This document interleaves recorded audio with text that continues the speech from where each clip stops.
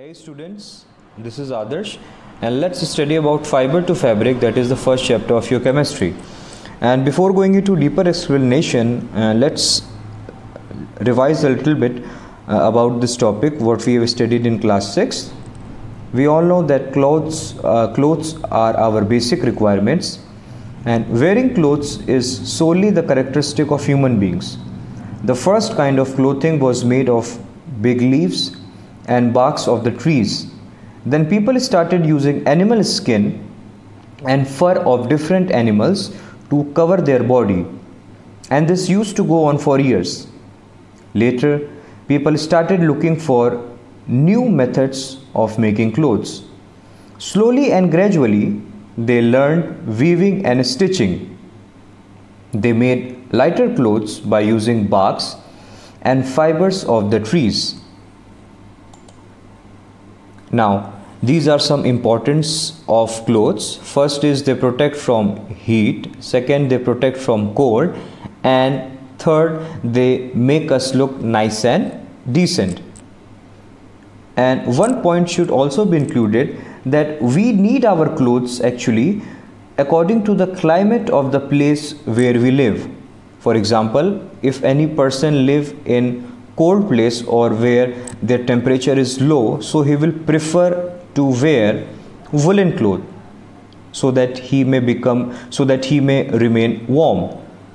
And if any person lives in a place where there is a higher temperature, then he would prefer to wear a cotton cloth. So whatever clothes we are wearing are mainly or are directly related to the climate of the place where he or she lives. Now, what is fiber? A material that is available in the form of thin and continuous strand is called as fiber. Now, there are two types of fiber, mainly two types, that is natural fiber and man-made fiber or synthetic fiber. Now, what is natural fiber? The fiber which are obtained from plants and animals are called as natural fiber. Examples are cotton, jute, silk and wool. And other is man-made fiber or synthetic fiber. The fiber that are synthesized in labs are called as man-made fiber. Examples are nylon and polyester and etc. Now, natural fibers are again divided into two categories, that is plant fiber and animal fiber. So it is very simple, students. The fiber that are obtained or that we get from plant are called as plant fiber, for example cotton, jute and flax. And if you remember, we studied about cotton, jute and flax in class 6. And the animal fiber is the fiber that we get from animals. Now the example is silk and wool. And in this chapter we are mainly going to study about these two fiber, that is wool and silk. Now, wool is obtained from sheep, goat, yak, camel, llama and alpaca, and silk is obtained from silkworm. So these are some pictures of the animals by which we get wool: sheep, goat, yak, camel, llama, alpaca. Now, wool. Wool is obtained from the fleece. Now, what is fleece? Fleece is the thick hair that is present on the body of these animals. So, wool is obtained from the fleece, that is hair of sheep, goat, camel, yak, rabbit, llama, alpaca and other animals. These animals have a thick coat of hair on their bodies because the hair traps air, and air is a poor conductor of heat. So thick layer of hair keeps their body warm and protects them from harsh cold. For obtaining wool, animals are reared and then their hair is cut and processed into wool. Now, fleece and wool bearing animals. Fleece and wool bearing animals like sheep, goat, camel, yak, etc. bear mainly two types of hair, that is coarse hair and fine soft under hair. Now, fine soft hair is found close to the skin in such animals. The fine soft underhair of animal like sheep, goat, etc. is called as fleece. Animals having fine soft hair fleece on their body are called as wool bearing animals. Now let's study a little bit about animal wool. Now many breeds of sheep are found in India, and as we all know that sheep also gives milk and meat. It also provides milk and meat in addition to wool, but they are mainly reared to obtain wool in different parts of the world. Sheep wool is most common wool, but apart from sheep there are some other animals also that provide or by which we can obtain wool. Now Angora wool is obtained from Angora goats of Jammu and Kashmir. That is soft wool used for making shawls. Angora goats are found in hilly regions such as Jammu and Kashmir. Now Pashmina wool is obtained from Pashmina goats. Yak wool is obtained commonly in Tibet in Ladakh, and alpaca and llama found in South America also give wool. Camel hair is also used as wool. So what we studied, that apart from sheep there are other animals also from which we can obtain wool. Now sheep are reared in many parts of our country like Jammu and Kashmir, Himachal Pradesh, Uttaranchal, Sikkim, Arunachal Pradesh, Haryana, Punjab, Rajasthan, Gujarat, etc. So these are the name of some states where sheep are reared. Now sheep feed on grass and leaves. They are also fed with a mixture of pulses, corn, jowar, oil cakes and minerals. In winter, sheep are kept indoors and fed on leaves, grains and dry fodder. Some breeds of sheep have thick hair on their body which yield good quality wool in large quantities. They are selectively bred to get sheep of good breed. In other words, the sheep are chosen for their special characteristics like soft underhair, and this process is called as selective breeding. Now there are mainly 6 steps involved in the processing of wool. First is shearing, then scouring, then sorting, then bird separation, then dyeing and then spinning. Now first step is shearing. The fleece hair of the sheep is removed from its body along with a thin layer of dead skin by using machine. Now there are some modern machines, there are some modern shavers by which the process of shearing is done. The process of removal of the fleece from the animal is called as shearing. The sheared skin with hair is washed in tanks to remove grease, dust and dirt.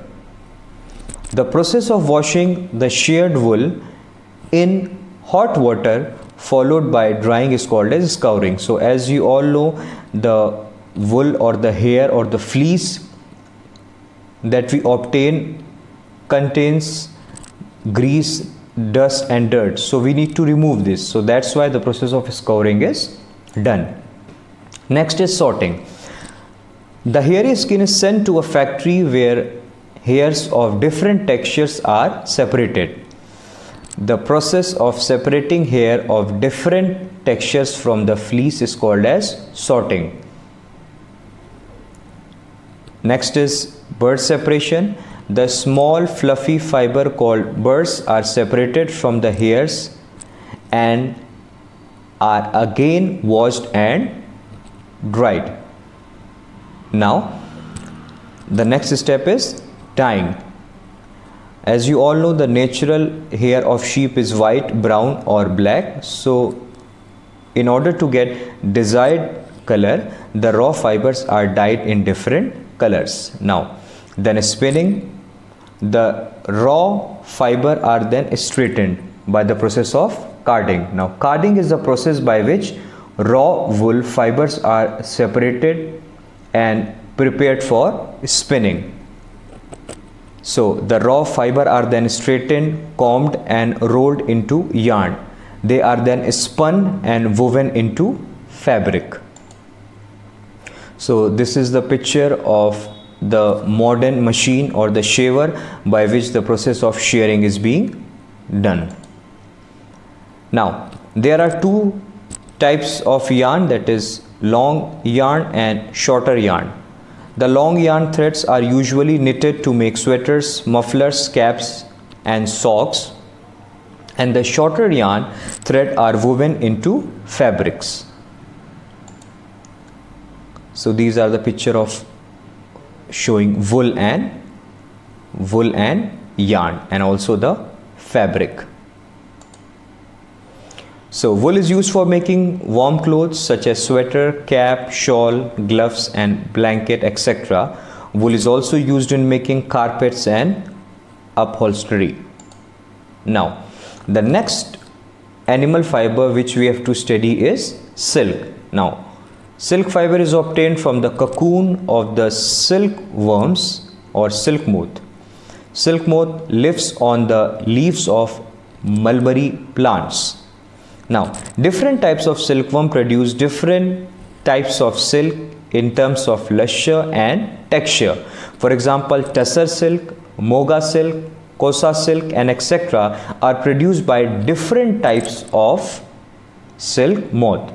So mulberry silk, but out of these mulberry silk is the most common silk moth. Now sericulture, the rearing of silkworm for obtaining silk is called as sericulture.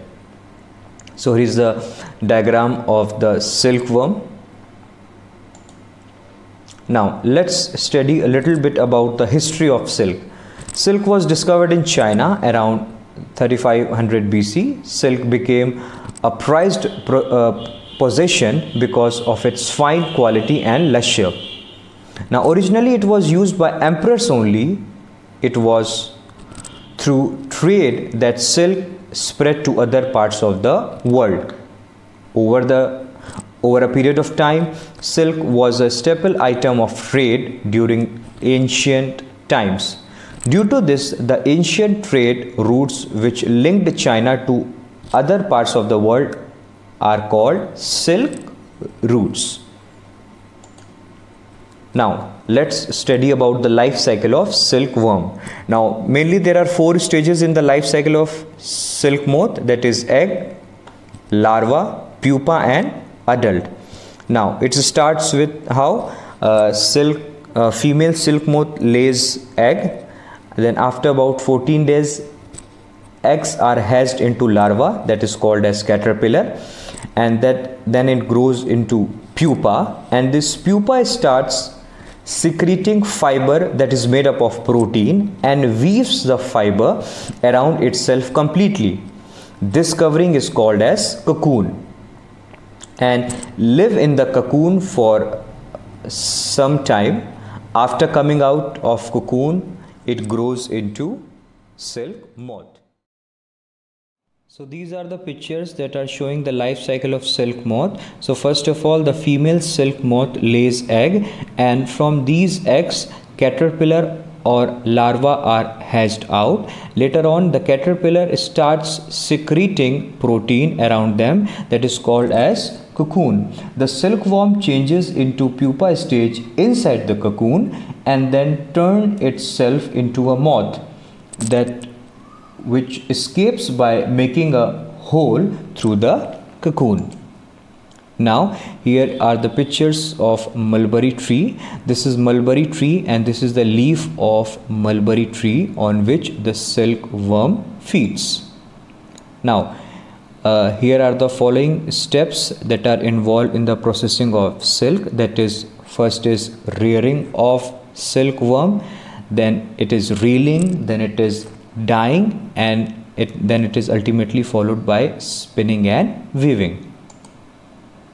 So these are the different pictures that are showing the processing of silk. Now rearing of silkworms. Now the female silk moth lays egg, eggs are stored over a clean cloth or paper strip. Then the eggs are warmed to a suitable temperature. The eggs hatch into larvae, that is called as caterpillars or silkworm. Now the silkworm are kept in bamboo trays and feeds on mulberry leaves and grows in size. After about 30 to 40 days, the silk moth stops eating and begins to spin cocoons. Cocoons get hardened because of exposure to air. Inside the cocoon, the silkworm develops into silk moth. So here are the different pictures that are showing the rearing of silkworm. Then next comes reeling of silk. Now cocoons are collected and then they are ultimately put in boiling water. Now once spinning is complete, the cocoons are placed into boiling water to kill the developing moths before they can emerge and destroy the silk and loosen the filaments. The cocoons are carefully unraveled by the process called reeling or filature, and then filaments are placed on large wheel. So the process of taking out the silk thread from the cocoons is called reeling, and reeling is done by machines. And here are the different pictures which are showing the processing of silk. And as you can see in this picture, this person is putting cocoon in the boiling water to kill the silk moth. Now the next step is dyeing, spinning and weaving. So what happens in dyeing? The silk fibers are then dyed in the different color. And what is the purpose of dyeing? So that we may get the desired color in the yarn or in the fiber. Then next, spinning and weaving. The silk fiber are then spun into threads and woven into different types of silk cloth, that is fiber. And here are the pictures that are showing the process of spinning and weaving of silk. And in this picture you can see a particular machine. This machine is known as loom, in which the process of weaving is done. And next comes the uses of silk. As we all know, silk is a costly fabric. It is used for weaving cloth, especially traditional dresses in India like sari, kurta and etc. Silk had always been prized for its luster and fine quality. And the countries which produce silk on a large scale are India and China. Then next comes the occupational hazards of silk industry. Now, the workers who process raw silk are exposed to a fine dust derived from the gum that binds the strand secreted by the silkworms. So they often suffer from respiratory diseases such as occupational asthma and bronchitis. And also, since the workers have to put their hands inside the boiling water while they put cocoons inside, so they often suffer from blisters and injuries. So certain safety and health measures needs to be taken.